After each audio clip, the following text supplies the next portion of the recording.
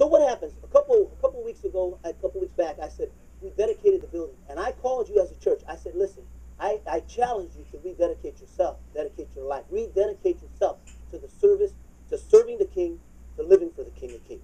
Do you remember that? Okay. Well, I'm going to draw your attention. You have the covenant, Robert? I'm going to draw your attention.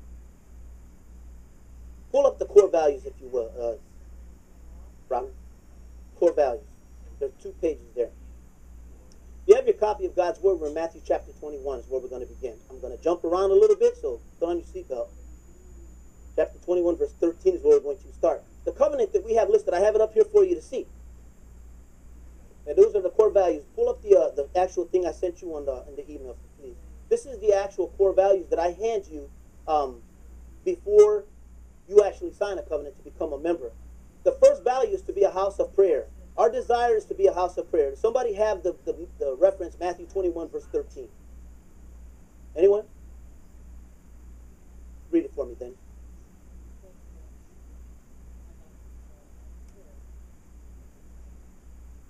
So the scripture verse that supports this core value, this is who we said as a church that we wanted to be. This is who we believe God has called us to be.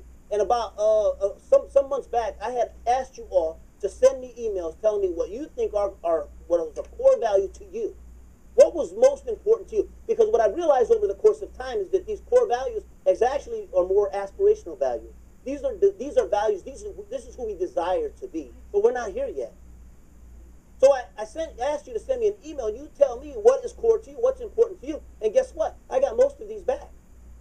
I think our prayer ministry on Tuesday night is important, Pastor. I got a handful of those back. But if that doesn't show up on Tuesday night, I've had people tell me Sunday school is important, Pastor. But that hasn't been well attended. And so on and so forth.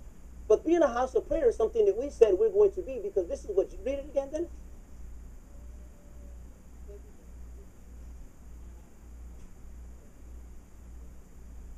This is just Jesus speaking. Jesus goes in, he clears out the temple because everything but prayer was taking place in the house of God. Letter B underneath our core value here says we will strive to be a house of prayer. So our prayer ministries aren't going anywhere anytime soon. In fact, they need to develop better. We're teaching on fasting on Tuesday nights. If you're missing out, you're missing out. I'm actually going to call the church to a day of fasting in October. It's probably the first Monday in October. And I'm going to teach a Sunday school class the Sunday that precedes the fast so that you understand what we're doing and why. Developing prayer ministries. Everything we do will be built on the foundation of prayer here. We can't do this by ourselves, church family. This is how I fight my battles, right? It may look like I'm surrounded, but I'm surrounded by you. You know where that passage comes from? Anybody know? Anyone? From the Old Testament. Pull it up for you.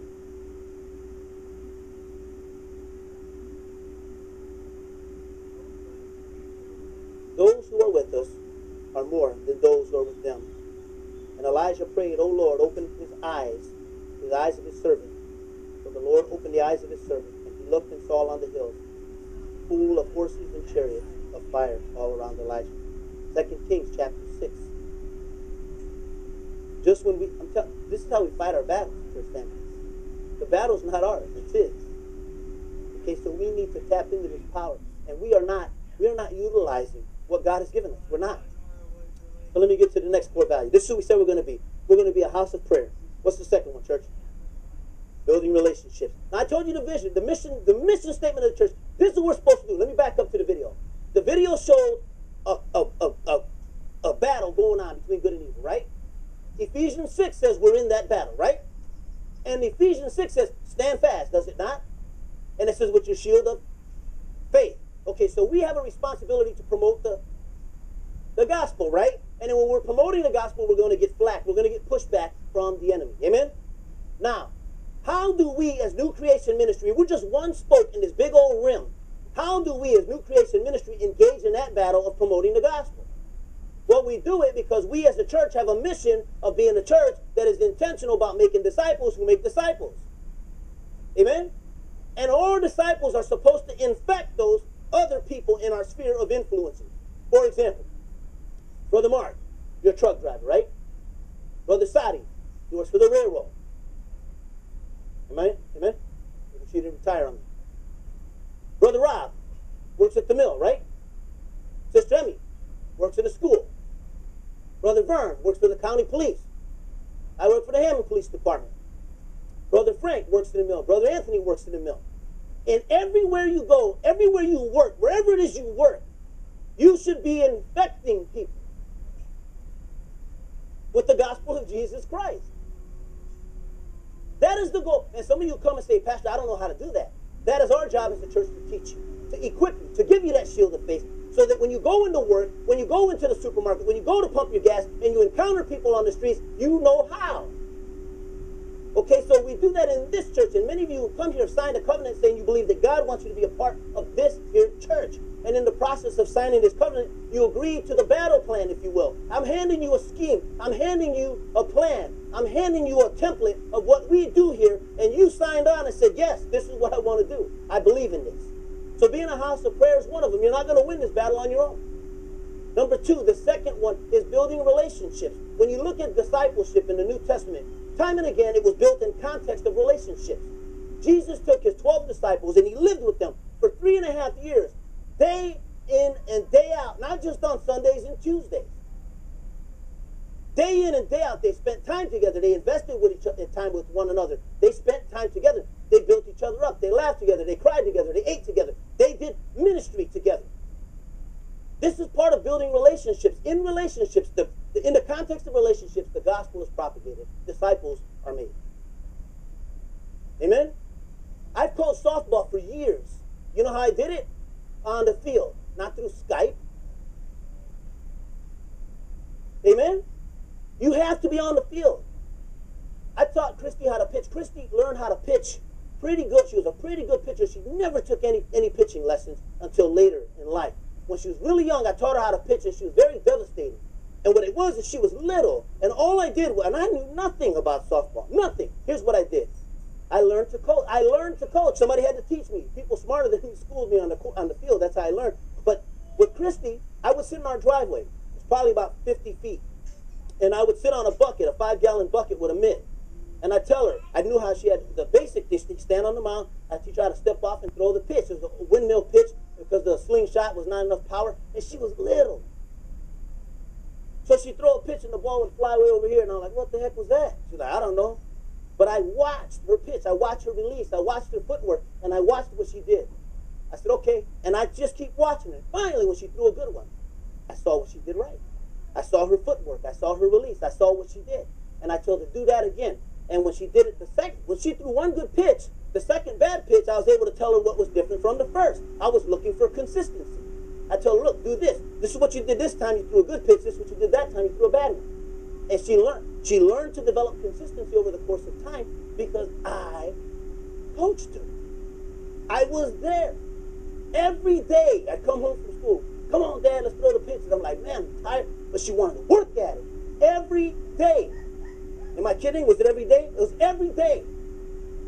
Every day. After practice, we come home for practice. Come on, Dad. I'm like, kid, we just practiced. She said, come on, just 100 pitches. And I'd count them, 2, 1, 2. Because after 100, she said, 1, that's it, it's 100. Kid, I'm tired. It's been a long day. I got a job. I got a wife. Come on, can't play softball. Come on, Dad. See what I'm getting at? She had a passion for softball. Never got enough. She wanted more. She hungered, thirst for more. Most Christians don't live our life like that. Sunday's good enough. See you next Sunday. Building relationships in the context of relationships is where discipleship will take place. Matthew chapter 22, verse 37 through 40. Anybody, pull that one up for me, please. When you have it, let me know so you can read it. Matthew chapter 22, verse 37 through 40. Anyone? This is our second core value. This is who we as a ministry believe that God has called us to be. Got it? Anybody?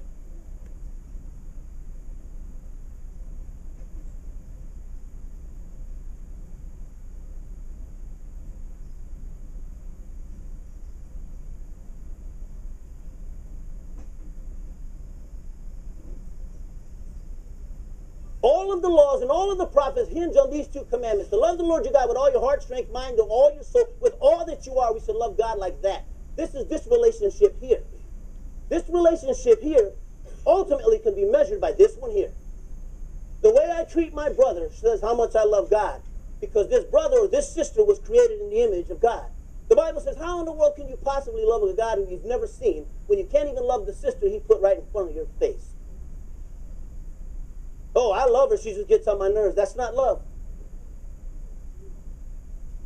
The Bible says love covers a multitude of sins. We have a responsibility to build relationships. Jesus said that love the Lord your God with all your heart, strength, soul, with all your mind, with all that you are, and love your neighbor as yourself. Well, she gets on my nerves. Get over it. He chews too loud. Don't sit next to him. Get over it. We find excuses to dislike people. We find that our personalities are different. No kidding. You imagine how boring this world would be if we were all the same. God never intended us to be the same. He intended for us to be different, according to Tim's synopsis of the battle between the Avengers Endgame. All these different people coming together with different talents, different gifts, different skill sets to fight the same battle. Amen? Making disciples. New creation mission statement. Be a church that creates disciples who are intentional about making disciples, who will make disciples to infect people in our sphere of influence. Police department, mill, railroad, truck driver, teacher, and so on, so on. Where do you get equipped for that? You get it here, but you're not going to get it through osmosis. Making disciples. Matthew chapter 4, verse 18. And somebody else go to chapter 28, verse 19. Matthew 4:18 and Matthew 28:19. These are the scripture verses that back up core value number 3, making disciples. Core value number 2 in building relationships says we'll be intentional on building relationships by strengthening the current relationships we have and with one another and initiating new ones. Listen, church family, if you are a member of this church, my expectation of you as a member, I drove by a church the other day that says visitors are welcome on your marquee. It says members are expected. There's expectations on membership, which is why you sign a covenant. And to be quite honest with you, I as your pastor have taken a subtle approach to kind of steer people back to the covenant they signed. Well, I'm promising you from this day forward, I'm going to take a not so subtle approach because subtleties don't seem to work. Okay, I'm going to do it in love, but I'm going to remind you of a commitment that you've made. Dedicate yourself to the Lord afresh and anew. Chapter 4, verse 18, anybody? Making disciples. I want to read it?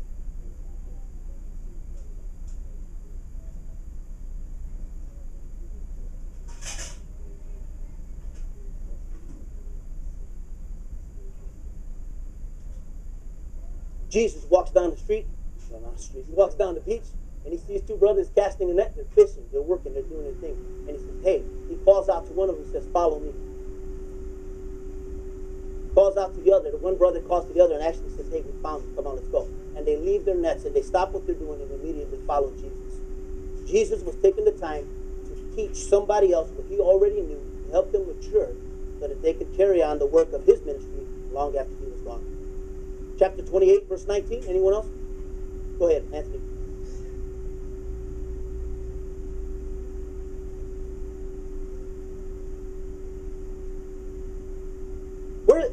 What is that called? Anybody know? It's the Great Commission. The Bible, the Great Commission, Jesus has commissioned us. He's commanded us to go and make disciples of all nations. It's not the Great Request. It's not the Great Suggestion. It is the Great Commission. Now let me ask you this, church family. People tell me this all the time. Hey, we're not growing. What have you done to help us grow? When's the last time you invited somebody to our church? When is the last time you offered to help serve in an area that needs help? What new ministries can you bring to the table? And I'm not saying we should have 12,000 ministries to do here because more doesn't always mean better. We need to focus on what we do. We need to do what we do well. The Awana program is part of discipleship. Making disciples out of these little kids.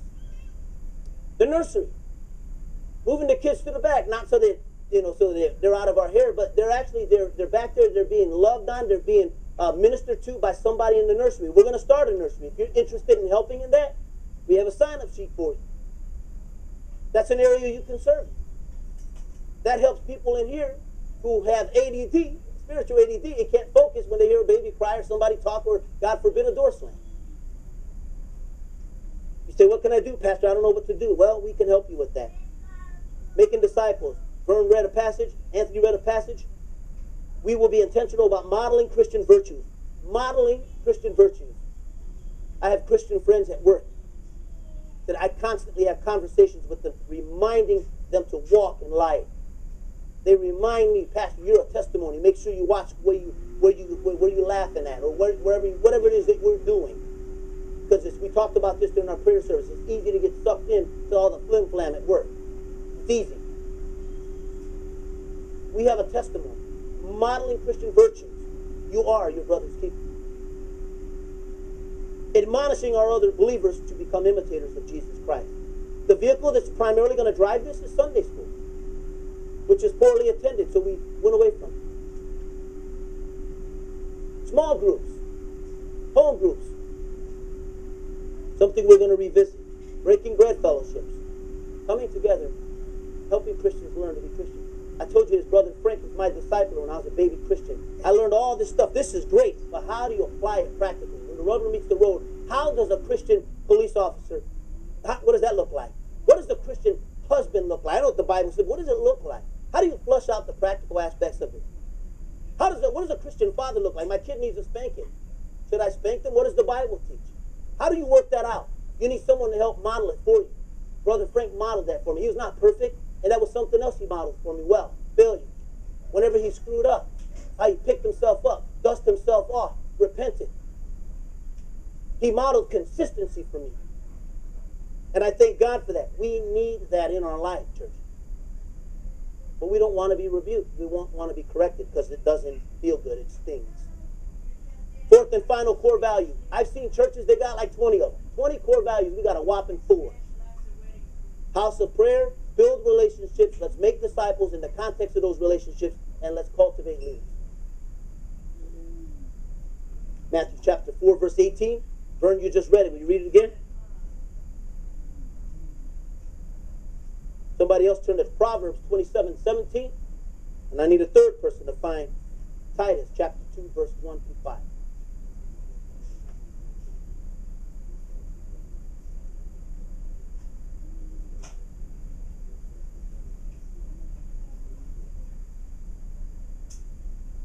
Jesus called these two to build relationships with them. In the process of that relationship, he invested himself in them and made disciples, followers. There come a time when Jesus leaves and those two followers become leaders. And they began to lead. This is the natural order of things. This is the natural process. This is biblical. So pastor's not just coming up with this stuff off the top of my head. This is what we decided. This is what we believe God has called us to be as New Creation Ministry, to help fight that spiritual battle in Ephesians 6 that we're talking about, that was illustrated for you with the Avengers video. Proverbs 27:17. Anyone?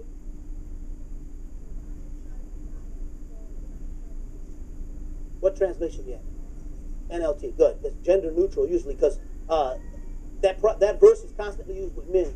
Iron sharpens iron, so is one man to another. Men need men to hold each other accountable. Dude, you ought not do that. You ought not say that. Come on, man. Come on, man. And usually that's all it takes for a dude, right? Usually if I'm walking and something happens and Frank looks at me and come on, man. Y'all know what that means. Straighten yourself up, dude. Come on, dude. Come on. That's usually all it takes. You don't have to beat him down. But you said iron sharpens iron, so is one friend to another, because it does apply to women too. Ladies, if you have a mentor in your life, you have a sister who comes alongside you and walks with you, tells you, hey, and when you come to work, if you come to church, you're like, man, my husband got on my nerves this morning, so I just want to just, And that sister says, come on, let's pray. Bro, but that doesn't honor God, that husband. So let's do something about that. And you're not condemning them.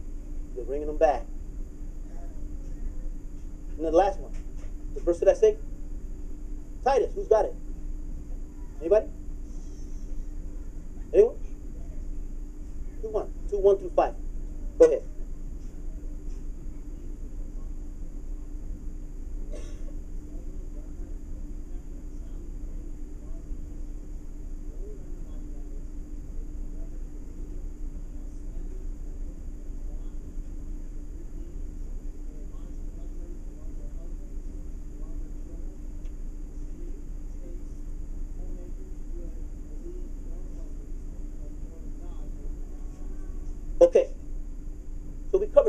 verses under the core value of cultivating leaders. The main point here is this, what Brother Dennis just read in Titus, is that women need to mentor women. We have a Call to Joy program that Brother Frank is actually overseeing. If you desire to be mentored in your faith, you need to talk with Pastor Frank. We brought this up in the past, and to be honest with you, we have not done a good job of rebroadcasting that, if you will. You need to know that we have a discipleship program in place here in our church to help women grow in their faith from other women. And the same is true for men. We have men that can help you grow in your faith as a man. And I'm not talking about coming to church. I'm not talking about going to church and doing church. I'm talking about being the church. Because that is the vision of the church. The mission statement is to create disciples who make disciples who make disciples so we can infect people in our little bubbles in our life. The vision of the church, what we desire to be. I want people to look at this church. This is what a vision, this is the difference between vision and mission. Mission is, what are we doing?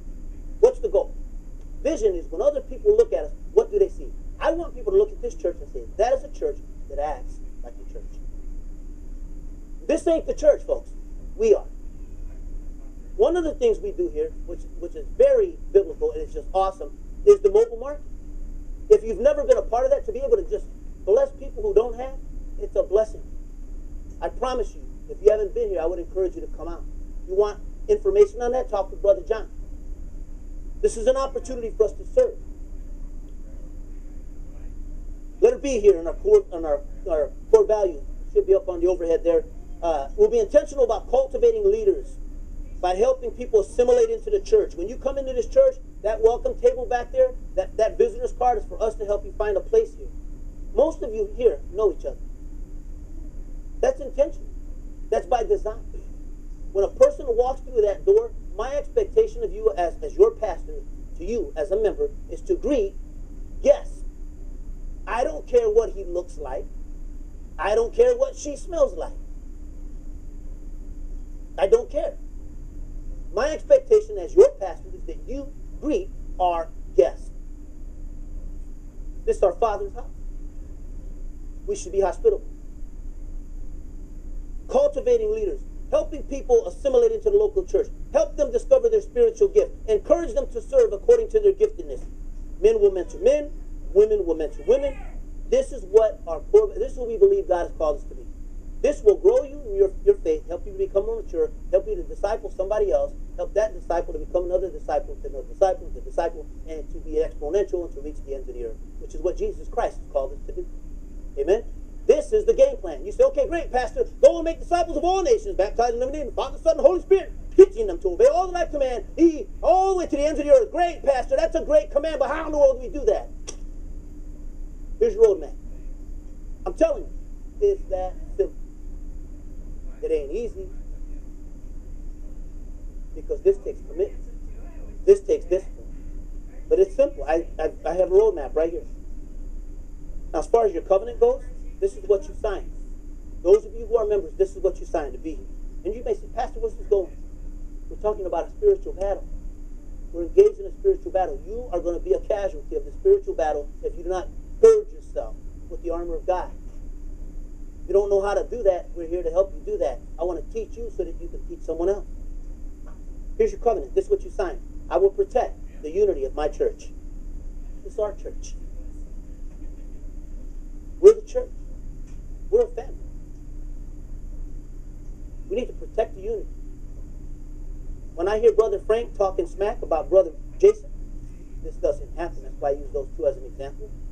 When Brother Frank is talking smack to Brother Dennis about Brother Jason, and I overhear that, protecting the unity means saying, come on, man. Come on, dude. You got a problem with Jason. You need something. You know that. You know, come on. You know better. I'm not condemning you. We've all been easy, trust me. But steering them back, bro, come on. And you know what Matthew 18 says. He ain't got nothing to do with this. He shouldn't be listening. You shouldn't be listening. Brother Dennis, you should have told him. Dennis, you're right. That's protecting the unity of the church, acting in love towards one another. Jason perfect? I can assure you he's not. None of us are. If we want to examine each other's flaws, we can do that all day long. Refusing to gossip. That was the example I just showed you. I just said Dennis probably shouldn't have entertained that. That's easy to do, though. Trust me. when Frank goes, woo! You see what happened? Dennis goes, no, what happened? You don't know gossip yet. Man, Brother Jason, and he starts talking, and now Dennis is right there. He's like, oh, really? And he's hooked now. He's dragged in. Can't help it. Sometimes you can't help it. I get it. That's where the other person comes around. Me, not privy to that, catch this, I will see it. You need to correct it. You have a responsibility, church family. You have a responsibility to your family. Would you allow that garbage in your own biological home? I assure you, if you have children, any of you who have children, would not allow that between your children or someone else coming outside your home trying to disrupt the unity of your house. I guarantee it. If you don't have kids, put your spouse in that place. Let somebody come in and start. I mean, even if it's not even legitimate, it's just perceived. You're going to rise up to defend your spouse. We're not going to tolerate somebody tearing down our spouse or our children. But we allow it in our churches all day long. We say we're a church family, are we? Following the leaders. I'm going to tell you this, and not just because I'm your pastor. But if I was not your pastor, I would be the best member that I could be. How do I know that? Because I wasn't always the pastor. I will submit myself to my pastor's leadership as long as he is not doing anything ungodly, immoral, or illegal. If you signed this covenant, there was a time in your walk when you came here that you said you believe this is where God wants you to be. God will call you to a church, and he will call you someplace else when it's time for you to go. And until then, you should sit still and submit yourself to the leadership that's in place, whether it's me or someone else. If you want to be a thorn in my side, you're better off going somewhere else. I say that as your pastor, and I would say that as a deacon or just a regular old member. That's the truth. Sharing in the responsibility of the church, pray for its growth.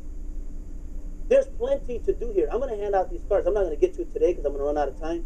But I'm going to preach a different message next week regarding evangelism. And this is an awesome tool that I'm going to share with you next Sunday. But we need to be in a place. If we evangelize, let's say we went out into the highways and byways today and all week long and invited people to church. And next Sunday we come back and those doors open up and we triple the number of people who come in. Triple.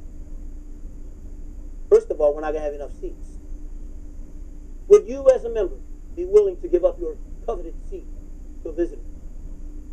Would you as a member be willing to stand up or move your car across the street or down the street, park somewhere else so that they could park? Would you be willing to help usher? Or we need a nursery because half those people who piled in here have kids. Willing to give up sitting in here to go back there to serve, to minister to somebody who comes through. That's what point number 2 is in your covenant, willingness to share in the responsibility of the church. Pray for its growth. Invite the unchurched to attend. When's the last time you've done that? And most importantly, warmly welcoming those who visit. It makes all the difference. Raise your hand if you've ever visited a church where you walked through the door and felt like the bald-headed stepchild.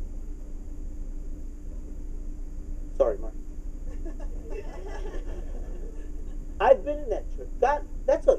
One more time. Raise your hand. 1, 2, 3, 4, 5, 6, 7, 8, 9, 10, 11, 12, 13, 14, 15, 16, 17, 18, 19, 20, 21, 22, 23, 24, 25 people in a room this small? That's embarrassing. That's a travesty. Let's not be that church. What's got 2 thumbs and don't want to be that church? This guy right here. Amen?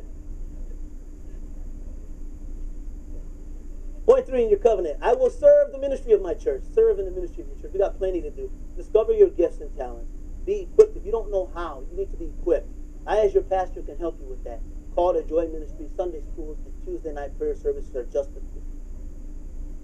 And developing a servant's heart. Really, bottom line, it comes to Jesus Christ said, the Son of Man came to serve, not to be served. Amen? We need to develop a servant's heart. We need to learn how to serve people. And most people don't want to do that, especially in a culture here in America that says me, me, me. Was covering the widow's fast on Tuesday night. Never even heard of it. Widow's fast says that a person fasts and goes without food. Let's say, for example, you normally would go out for lunch every day at work, and your lunch costs you $8. Okay, so you say, I'm going to fast all week long, just my lunch. So those $8 that I normally would spend on Monday, Tuesday, Wednesday, Thursday, and Friday, 5 times 8 is All right, mathematicians. So we got $40 at the end of the week. You fasted all those days, and you take that $40 and you donate it to a cause where somebody's hungry, and somehow, some way to help, feed some people. That's what the widow's fast is. It was really cool. And nothing moves the heart more. Nothing moves the heart of God more than when we sacrifice brothers. So serving people, it's actually a sacrifice. It moves the heart of God, but more importantly, it's what Jesus called us to do. I support the testimony of my church. Here's the last one. I serve in the ministry, discovering my gifts and talents, being equipped by my pastor, developing a servant's heart. And you know what? A lot of people, they just can't serve. They just don't have it in them. Some people were born to serve. On a scale of 1 to 10, they're a 12. Some people just ain't going to serve. On a scale of 1 to 10, they're a -1. But that -1 can learn to be a 2 or a 3.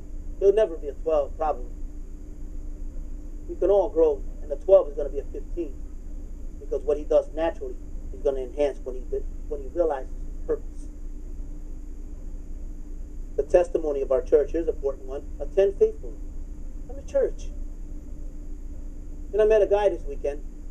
Brother Dennis was with me. I was at work. I should say not because I'm on a live stream. But Brother Dennis was with me, and I met a guy on a call I was on, and I invited the man to church. He was in the midst of a storm, like Christy was talking about. And I reached out to this man, and he said to me, he says, I'm a policeman in a uniform. And had a probable cause to snatch him up and take him to jail. But in my heart realized that probably wasn't going to rectify his problem. It was just going to prolong the inevitable. So I'm seeking alternatives. At the end of it, when it was all said and done, he was very grateful. He shakes my hand and he tells me, he says, you have a really sweet spirit about you. Something about you. I said, as I said, something about blessings. And I said, I'm a man of God. I said, I love God. I serve God. I'm a pastor. You're a pastor? I said, yeah. He said, what do you pastor your church? He reached for his phone. I said, in Highland. He says, man, give me an address ready. Punch it in his phone. I said, I'll do you one better. I gave him a business card. So service starts at 10 o'clock. He said, I'll see you Sunday. I said, I'll be looking for you. Well, not yet. Not yet. But I ministered to him. The world in which we live in, right here, right now, is a mission field. And we're missing it. Because we're too wrapped up in ourselves. But what he said to me was, there's a sweet spirit about you. Something about you. What is it, brother? He saw Jesus Christ in you. That's what he saw. I was trying to shine that light. I was trying. Praise the Lord, God gave me the grace to do it. You can do the same. I promise you, you're missing opportunities if you haven't done it. Pay attention for them. But here's what he said to me. He said, because I told him, I said, maybe you guys need some counseling. Maybe you need to go see your pastor. And I said, you go to church? That's the other thing I said. And he says, we haven't been to church in a long time. I said, there's part of your problem. And he says, here's what I'm getting at, church family. We tell people we're Christians, we go to church, we love God, we serve God. Yet we don't go to church, we don't do any. We're a bad testimony. Attend faithfully. Live a godly life. Let your light so shine before men that they'll see your good works and glorify your Father in heaven. Amen? And giving regularly. I've had mature believers who believe in a biblical tithe, 10% of their gross earnings monthly. I had a person who tell me, how come that doesn't say tithe? So I'll tell you why, brother. Because like in any other area of our walk, we need to grow in. Many people struggle with tithing. I was one of those Christians. I just couldn't give. I couldn't live off 100% of my earnings. You think I could do it off of 90? I just couldn't do it. But I wanted to. And God has grown me in the grace of giving. Praise the Lord. I could help you with that too. I got a trick. It'll work for me. It'll work for you. I promise you. I promise you it'll work. I'll tell you what my trick is. I couldn't do it. Couldn't. I just didn't have it, man. I'm a mathematical guy. So I made a withdrawal from my account. It went straight to the check, to the church. The initial, just like your taxes. You get your net, you got what you got, you figure it out. You make whatever work. That's how I did it. And when I left my last church and started here, I never switched that over. I just continued on in the discipline of giving. But it's something I had to learn, something I had to grow in. And giving regularly is not just your money, but somebody has to pay for your life. Somebody has to pay for the air conditioning, somebody that you so enjoy. But it's beyond that. Giving is what God has required of us. He's what He's asked us to do. God says that he will provide for you. He will take care of you. He wants to prove himself to you. But it's not just the money. It's your time. You know, I'm not trying to blow my own horn, but when we leave here today, some of you will probably leave here and not think about church again till next Sunday. Maybe you come on Tuesday night and then you check out till next Sunday. I have a number in my head, and I'm going to write it down. It's a percentage.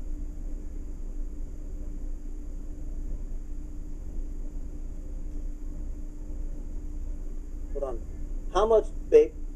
I want you to take a guess. How much of our conversations, mine and yours, would you say is dedicated to ministry throughout the week? She said at least 80%. What did I write, Dennis? 90% of our conversations, mine and my wife, are ministry related. You wonder why we needed a sabbatical? We needed some time for us. And it's not a bad thing. I'm not complaining. I'm just saying is most people will check out from here. And I guarantee you your conversations aren't 90% church. I can't guarantee you that, but I'm pretty sure they're not. Attending faithfully, live a godly life, and giving regularly. Your time, our most precious commodity. I ain't getting those back. Your talent.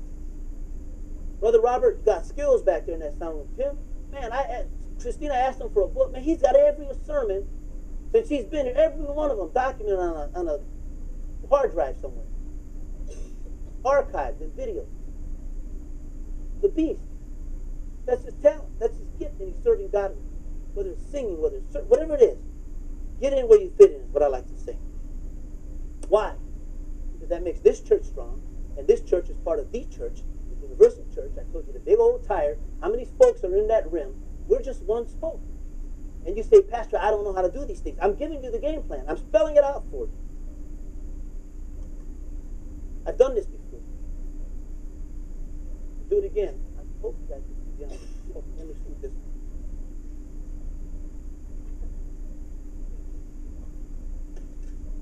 You know, I don't know if you know this or not. Some of you probably do. But I went to a church planting school. Because this is a church plant. This is a new start. We started with nothing. We had articles in the corporation. We didn't know what we were doing. And we asked people for help, and they, well, it depends. Church planting is contextualized. I said, well, no kidding. This is our context. Help me out. Tell us what you need. I don't know what I need. We spent years doing it. Am I right, John? Brother John, am I right? Brother Jason? We're like scratching our head trying to figure it out. But when I went to church planting school, it was more of an assessment, really. They told me, hey, you're going to do great. And you got all this passion and all this and whatever. And they said, just be careful you don't outrun your health. I didn't know what that meant. I know now. But we were sitting there, and me, Hank, you guys remember Hank last week when we sing that last week? 2 weeks ago? Me, Hank, and Brother Frank Mueller. We were at the association office, and they were sitting down, and they were telling us, you know, man, they gave us a lot of stuff. And I'm like, it's like trying to drink water from a hydrant. I was just like, man, it was so much, just so much. And I didn't know how this was going to apply. But anyway, they said, okay, if you could draw your ministry and what it's going to look like, draw it out on paper. What would that look like? Sitting in the middle, Hank's on one side, Frank's on the other. They both look at me like, what the heck does that mean? Draw your ministry. And I said, I think I got it. They said, well, good, because we don't know what the heck he's talking about. So, I think I shared this with you guys before. As a matter of fact, I know I did. What I did was I drew a picture. At that time, I was Gavitt High School in Hammond was a school that I was the school resource officer for. My responsibility was to provide protection, coverage, officers covering, and even the plan and everything for the safety plan for that school. That was my headache, my area of responsibility. Gavitt has 1,600 kids in that school. At that time, about 800 middle school, 800 high school students. This way's north. All right, so what I did was I was able to see what happened in the mornings before the kids come in. There was this is the south side, the parking lot. There's these doors over here, these double doors where the kids come in. This is the parking lot here, where all the cars parked. Most of the parents dropped their kids off here. They came in here. Some went into a cafeteria that was here. Okay, and when they went into that cafeteria, they would eat breakfast. Some waited. Most of the kids waited out here. What happened is, once those doors opened, these kids came up this hallway. There was another set of doors here where other kids came through. But all the kids funneled down this hallway. It was this way, the one-way street. Follow me? So what happens is, once they're in here, there's classrooms along the way. Middle school classrooms. The avenue essentially was divided in half. This side was the high school. I'm doing this upside down, so forgive me. And this side was the middle school. Okay? So when all the kids come in, they go into their classrooms. Middle school students go into their classrooms. There was a stairwell here. They took those kids up to the second floor, to the third floor. Okay? Once you cross the middle of the hallway, this side of the school was essentially a mirror's image of the other side, with the exception of the cafeteria. There was a gym over here, and again, there's 3 floors. I don't know if you can follow me or not. Follow me? Everybody lost? Okay. So, the doors open, kids come in.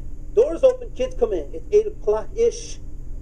In Hammond, 8:15, 8:20, 8:35, 8:40, kind of like here. You show up when you show up, but we're glad you're here. What happened is, amen. So what happens is, once the kids come in here, just follow me if you will. My goal as a police officer at that school was to build relationships with these kids. You know why? Because these kids, a lot of these kids don't like the police. You know why? Because policemen are jerks sometimes. That's why. Policemen have taken their mom or dad to jail sometimes. In some of these cases, these kids never interact with a cop, ever. And now, they don't have a positive outlook on police. So my goal was, especially in the cafeteria, was to talk to these kids. Hey, did you watch that Bears game? Man, I hate the Bears. Really, man, I love the Bears. And we start dialoguing about things that are inconsequential. We start building relationships on things of lesser importance. So when I catch the kid ready to get into a fight or throw food or whatever, and I finally come to correct his behavior, it's not the first time I ever spoke to the kid. I say, hey, man, come on, don't do that. And a wise man once told me that rules without relationships lead to rebellion. But if I establish a relationship with this child, now when I correct them, they're more likely to submit themselves to what I'm telling them because of the context of our relationship. I weeded out officers that were jerks and brought in officers that had the same philosophy and the same paradigm that we had. This is the new direction we're going as a security team. We're more than cops. We're counselors. We're friends. And if you don't like that, go work in one of the other schools where they have a different philosophy. This is ours. Some guys left. Anyway, follow me. Here's my plan. Upperclassmen, lost cause. Here was the mentality of a policeman that worked at Gavin before I got there. He's in the cafeteria like this, sipping on his coffee, reading the newspaper. Got a fight? No, not. Okay. I'm like, dude, what are you doing? He said, oh, we're here in case a fight breaks out. I'm like, dude, you're here for so much more than that. So, the upperclassmen in the high school, 11th, 12th graders have been there for all those years, 6, 7, 8, 10, 11, 12, 7, 6 years you got them, right? All those years you have those kids, they've already developed a philosophy, they developed a mindset, they developed the DNA of the school. This is how it was. So when I came in, I targeted the 6th graders. I targeted the 6th graders in the cafeteria. I began to teach them what I expected from them. As a policeman, sit in your rows, dump the trash when I say, raise your hand, don't run around. I mean, all these things. I started to implement these things. We put up rules. We started to teach the 6th graders, some of the 7th and 8th.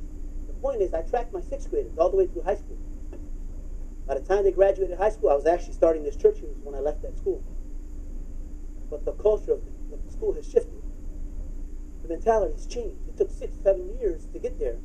But it was a slow process. But you know, if you track these 6th graders, so the 6th grader comes through this door, goes into his classroom. Next year he'll be up on the 2nd floor where he's in 7th grade. And the next year he'll be on the 3rd floor where he's 8th grade. And then the following year he'll cross over to the 9th grade wing of the school, and 10th, 11th, and 12th, and so on. And eventually when he graduates in this here gym. And he exits these doors out into the real world with a high school diploma. Some go to the military, some go to college, and they apply the things that they've learned in school, both in the classroom and from my efforts, I would hope, to come back through these doors someday to be teachers, principals, substitutes, custodians, cafeteria workers. Are you following me? So this is the school. And you're like, what the heck does the school got to do with church, Pastor? Well, I'm glad you asked. Because when I was asked to come up with a drawing, what would your church look like? This came to me so easy. Here it is. Can't say amen, it's where you say ouch, family. These doors for our church, this is not Gavin any longer. This is our high school. This is our church. These doors, how do you get people in to your church? How do you get them in? Through evangelism, invitation? Most of you, if you're here today because somebody personally invited you, raise your hand. That is the primary way people come to church. Events can, how many of you come through an event and been here ever since? Okay, got a couple. This is the most effective way. Here was the vision God has given me. This is the, and it hasn't changed. We've gotten off track, we've drifted a little bit, and I'll shoulder that responsibility, but we're getting back on task. We're bringing people through these doors into our church through what we call a dynamic corporate worship style. There was a time here at the church, we had 2 pianos going, a drum, bass, several voices, whatever the case may be, people leading us in songs. The worship experience was dynamic. People say, well, you know what? I don't care for the contemporary sound. Sorry, that's the way we're going. I don't think we should have drums in the church. Sorry, that's the way we're going. I believe music ministers to the souls of people. If you don't believe me, I'm telling you, maybe you're not particularly fond of this type of music, but I am telling you, pick a song, pick a genre that you are fond of, and I guarantee you get your toes tapped. You start wanting to dance. Yeah, I'm feeling it. Music moves people. It does. Now, granted, we walk by faith, not by sight. Our experience with God is more than an emotional encounter. I get that. But God uses music time and again. If you don't believe that's true, then go to a concert, a Christian concert. See what happens to you. If you don't believe that's true, go to a ladies' event. Go to a men's event where the music gets you. They got them lights up there and all that stuff. I'm like, woo! Iron sharpens iron. I'm like, woo! Ain't that how we leave? Yeah! Man! Woo! Ready to say, storm the gates of hell with a water gun. Yeah! Yeah! And then you come back and a week, 2 weeks down the road, you're like, what happens? The dynamic worship experience brings you in and it elevates you. It does, for most people. Again, if that's not your style, I mean, I can't go to a heavy metal concert and I can't rock out. That's not my thing. I probably would check out. I get it. But I'm saying is music, for the most part, moves people. Part of my Catholic upbringing, that's one of the things I hated, the organ. And I was like, oh my God, it was atrocious. And I don't mean to be offensive, but for me, it wasn't my thing. First time I went into a church, they had drums, and they had I was like, man, no, that's sacrilegious. You shouldn't be screaming and hollering. Oh, really? Really, I get excited about the stupid Bears scoring a touchdown. Woo! Woo! Yeah! Over a touchdown? Then the subsequent plays, an interception, they lose the game. We get excited over football. I'm telling you, you get excited. Maybe it's not football for you. Food, shopping, pick your poison. We can get excited about all this garbage that doesn't matter, has no kingdom significance whatsoever. And we can't get excited about our God? That's fine. I mean, hey, maybe that's the way you're wired. Sorry, I'm wired a whole different way, as you can see. We bring them into corporate worship. Why doesn't the high from the men's conference or the ladies' conference, or why doesn't it last? This is why. There is no follow-up in these little classrooms where people learn and grow. You can't take a 6th grader and drop them in 12th grade. It's a journey. You take this baby Christian, you bring them in. Most people, if somebody doesn't know anything about church at all, would come into a dynamic worship experience and say, well, this is cool, this is fun. I'll come back. It was exciting. If nothing else, at least it was interesting. They're getting exposed to the Word of God. They come back next week for that dynamic worship experience is what we're geared for. This is what we believe that God has called us to. This is the direction. This is the path that we're on. We've deviated for other reasons, the different, whatever the case may be, but we're getting back on track. The dynamic worship experience is what brings them in. The classrooms are what keeps them. Sunday school, small groups. This is how you learn. This is how you grow in your faith. Eventually, somewhere along the lines, you go from being a disciple or a student, because the word disciple means to teach, to instruct, to discipline. We teach a person, we teach them the disciplines of the Christian walk in these here classrooms, and then eventually they move on, and then they become more mature in their faith, and maybe they're in a place where they actually start serving. Maybe they come to a place where they actually start teaching. Maybe they come to a place where they go out the door and they become missionaries or pastors or church planters. That is the goal. I had a pastor ask me, what are you going to do when you push everybody out those doors in the gym? I said, we cast the net and drag in more fish. You think this is it? Come on, church. We got work to do. This is the easiest way I can explain it to you. A dynamic worship style is something that we desire here at the church. It is some direction that we are going in. I preached a whole sermon on worship one Sunday when we did the music first, when we did the preaching first and the music last. Worship is participatory. The praise and worship team is up here using their talents and their gifts to draw you into the presence of God. And it works. Curtains are closed because somebody walks up to that side door and you see a silhouette. You're like, distraction. We got spiritual ADD. The praise team is up here trying to draw you into the presence of God with the talents and the gifts of God given you. The hope, the goal, is the desire is that you would join them in that. Join in, participate. I've asked you already in the past that when the offering passes, once the plate passes, to join me standing. This is our time where we give God more than our tithe. We're giving Him our praise, the sacrifice of praise as well. This is the church culture. We want to bring to the Lord the sacrifice of praise. We want to give Him what He rightfully deserves. And it's more than our talent and our time and our treasure. Give Him the praise that He deserves. If you want to clap your hands, clap your hands. If you don't, don't. But I'm inviting you. If you are one of those charismatic, if you will, for lack of a better term, hand clapping, foot tapping, hand raising, hooting, howling, and one of those kind of Christians, come on to the front. And if you're not, maybe you should move to the back. Because you're distracted.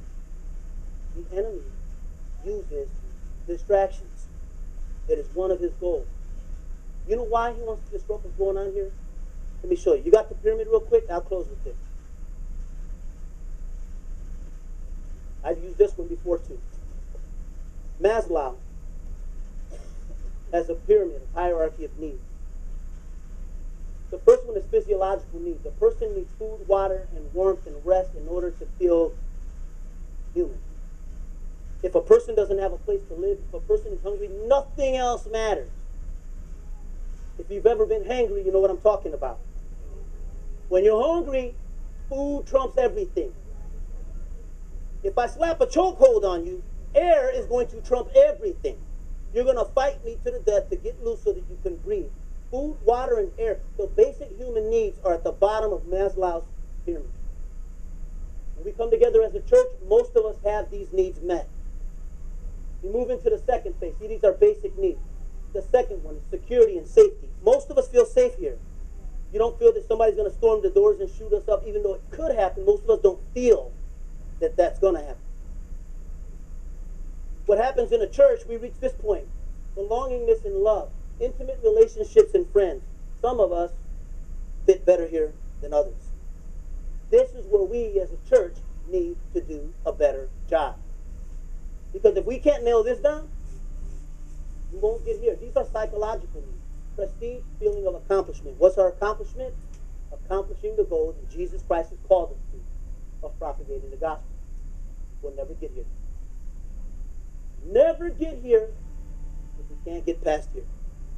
The enemy keeps us here. Bickering and fighting among your brothers and sisters over stupid stuff that doesn't amount to a hill of beans. You can't get past that. We're not going to get past that. And if you can't get past that, you'll never hit the self-actualization, achieving goals, full potential, including creative activity. We're stuck. We're stuck in the relationship part. You know why? Because the weapons of our warfare are not carnal. We are fighting a spiritual enemy with carnal tools. We're fighting our brothers and sisters. Trust me, your fight is not with them. It's with the enemy. We'll never move up this pyramid. We'll never accomplish this. We'll never accomplish what God has called us to as a church if we can't get past this. This is where we're stuck, church. Sometimes we move past it a little bit, and then we take 2 steps forward and 3 steps back. Next week when we come back, I'm going to hand you out these cards. I'm going to preach a little bit about this here, about the gospel and evangelism. This is an awesome tool. I'm going to share it with you next week. But this doesn't mean anything. If we bring in 300 people next Sunday, if we have to move to another facility because we just got too many people and we're still stuck in this middle piece here, the belongings and needs. Here's Psychology 101. You ready? Some people spend 4 years in college trying to figure this out. I'm going to give it to you in one word, one sentence. Ready? Everyone needs to feel important. In fact, you can't just discount a person's feelings, how they feel, what they think. If you step on somebody's toes, inadvertently or intentionally, it still hurts. If I walk over here to go talk to Brother Anthony and I accidentally step on Frank's toes, and he goes, ow, I'm like, oops, my bad, didn't mean to do that. Or if he makes me mad and I stomp it anyway, and he says, ow, and I should apologize. Whether you intended to do something or not, it still hurts. And many of us feel entitled, or whatever the case may be. You're hurting the belongings and the needs, the love, the needs area, the intimate relationships, the friendships that are developing in this church because of that callous, I don't care attitude. And I can promise you this, I have people at work ask me all the time. I can tell you this. I had a person ask me a relationship question at work. My girlfriend is getting on my nerves. Don't love her. Love her, but I'm not in love with her. I don't know what we should do. We got a baby together. I'm like, what do you want me to say? I said, you love her? Yeah, but I'm not in love with her. That's a cop-out. What do you mean? What drew her to you in the first place? What drew you to her in the first place? You got to have something in common. You have to go back. It's work ethic. You have to figure it out. I don't know, man. Maybe this is just a flaw in my personality. I said, bang. There you go. The problem ain't necessarily with your spouse. The problem is with you. You're willing to throw this person away and start over because this person doesn't do it for you anymore. When you move on to the next person they're going to do it for you for a little while, and then once that wears off, you're going to discard that one too and move on to the next one. See, the problem is with you. You need to figure that out. You can't change that person. I tell people all the time when I marry them, do you truly believe that God has brought you together? And they say yes every time. Back to the church context. You join this church, I ask the same question. Do you feel God calling you here? And most people who sign the covenant say yes. Well then, things ain't working out well, and you're just annoyed, or whatever the case may be, you feel like you need to move on. God should be calling you someplace else, for sure, number one. But number two, I'd ask you, have you explored the flaws in your own personality, the things? But I had a friend of mine, in fact, right here, a good friend of mine, passed away. Great man of God. I keep his picture on my pulpit every Sunday. A great man. He had struggles with his wife. And his wife had struggles assimilating into the church, finding that belonging and that love and that needs part. I wasn't a pastor. We were both lay leaders, lay workers at the church. And he said, we're going to leave the church. We're going to go somewhere else. And find another church to serve. And I said, why? And he explained the struggles that she had. I said, listen, when I loved him, he was such a good friend, I can be honest with him, he wouldn't get hurt. I said, you know your wife has challenges. You know she's got personality challenges. She has things that she has to learn to navigate. And he said, yes, I know. He was honest enough. He knew that. I said, you're going to take that to your next church. This problem's going to start all over in due time. Maybe it's a bigger church. You hide for a little while, but eventually it's going to shake out because we have to fix what's broken with us. All of us in life. I went to a class I was sharing with Brother Dennis a couple of weeks ago through the police department. He described this metaphor to us. He said, we're walking through life with a wheelbarrow. A policeman comes to the job with a wheelbarrow where he's putting baggage in this wheelbarrow. And finally he gets hired on the police department and he's got this wheelbarrow full of junk. And as he goes through his career, he's adding junk to that wheelbarrow. And sooner or later, when you see the iceberg, you heard the tip of the iceberg, you don't know what's going on below that surface. There's so much in everybody's life. And in the life of a policeman, he's required to make critical decisions. It depends on how much stuff is in that wheelbarrow. It tips over, the air goes flat, whatever the case may be, and then he has a problem. Listen, I said all that to say this, that it's also true in the life of the mill worker. It's true in the life of the school teacher. It's true in the life of the Uber driver. It's true in the life of your pastor. And it's true in the life of the average person in the church. You're pushing a wheelbarrow full of junk. And nobody else knows what kind of junk you got in that thing. So let's cut each other some slack. Let's minister to one another. Let's love each other. Let's forgive each other. How about that? If we can't get past this in the middle, I'm telling you, church family, if we can't get past in this middle, our mission is done. We will never make disciples who make disciples. We'll only draw more people to us who are just like us through the law of attraction and recreate what we already have, which is not a healthy church at all. Amen? Jesus said, love the Lord your God with all your heart, with all your mind, with all that you do. Love your neighbor as yourself. He said all of the laws, all of the commandments, hinge on those two. Do that. If you haven't been doing it, I challenge you today. Let's do that. Let's do that.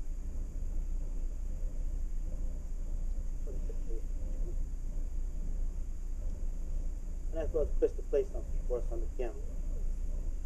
And during our response time, I want you to search your heart. I want you to ask the Spirit of God, is there something you're holding on to in your life? Is there a person that you haven't forgiven? Whatever it is, I'm telling you, I call those prayer blockers. They're hindering your prayers. They're hindering your walk. I want to challenge you this morning that if you're stuck in one of those spaces on that triangle, ask the Spirit of God to reveal it to you. Show you where you're at so that we can move past it. Our desire is to serve the King of Kings, amen? And we need to remove these obstacles that are in the way.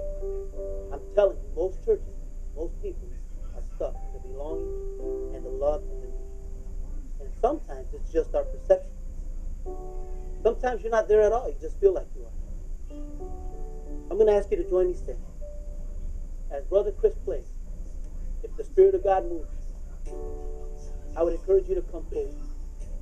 If you have someone to pray for, or you want someone to pray for you, I would encourage you to come forward.